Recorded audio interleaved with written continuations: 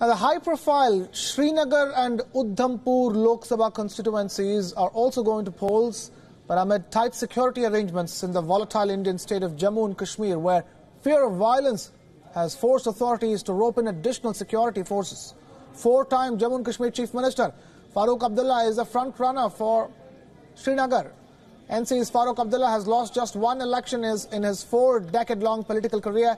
He was defeated by Tariq Hamid Karra of the People's Democratic Party, or PDP, in the last elections of 2014. The dominant issue in Kashmir is the protection of the special constitutional position of Jammu and Kashmir. While Minister of State for PMO Jitendra Singh will seek re-election from Udhampur, Congress's Vikramaditya Singh, who is the descendant of the last king of Jammu and Kashmir, is expected to make the battle tough.